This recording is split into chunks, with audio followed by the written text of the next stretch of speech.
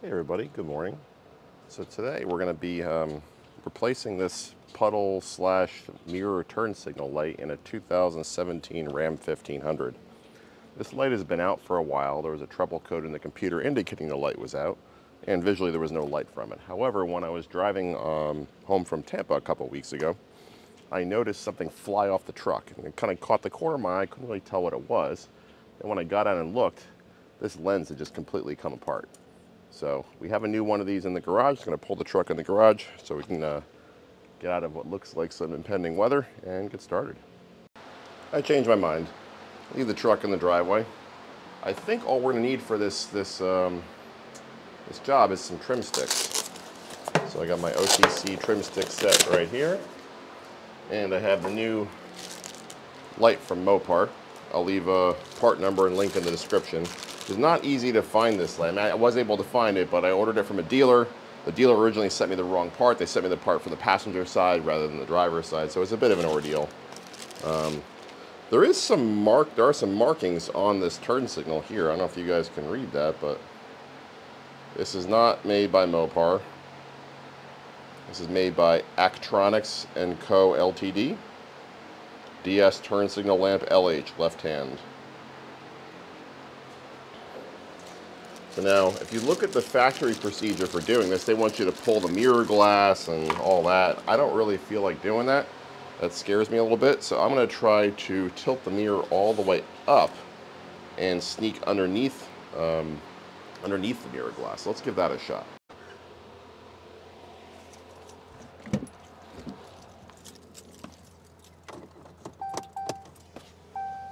Just going to change the mirror tilt. Going all the way up.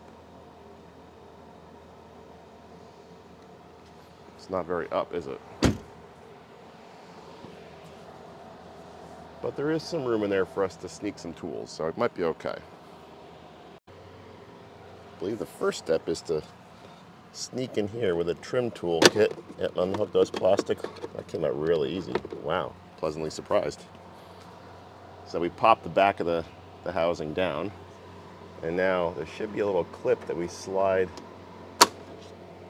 Wow, this is going to take like 5 minutes. That wasn't difficult at all. So all I did was I took this trim stick, I just slid it towards the passenger side. And here's the old light, what's left of it.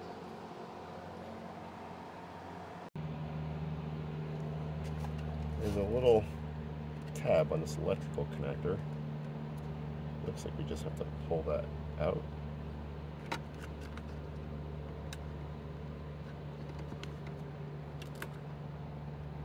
can see the tab right there.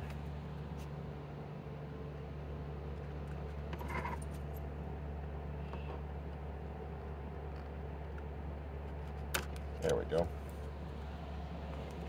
So there's our old light assembly.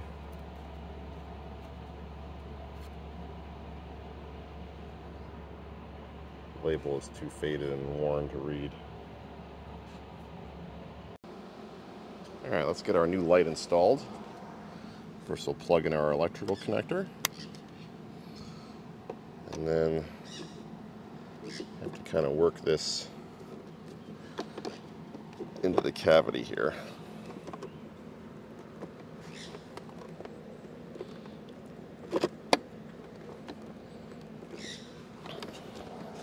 Pretty sure the front goes in first.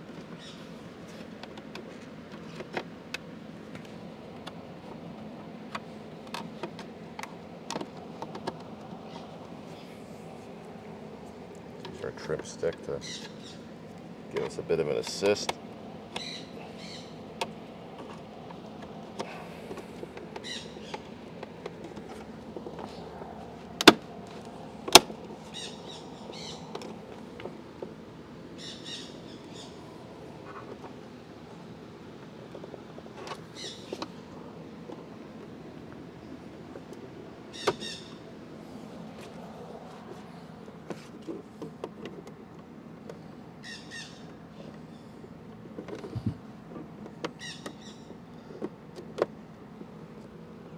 Thought getting the old light out was going to be the hard part.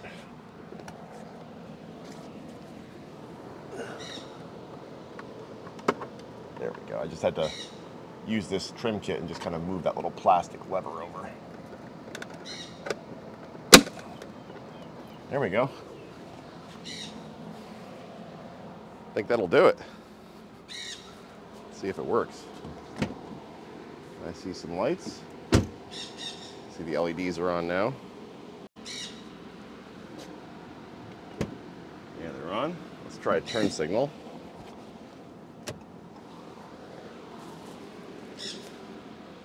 All right, I think we're good.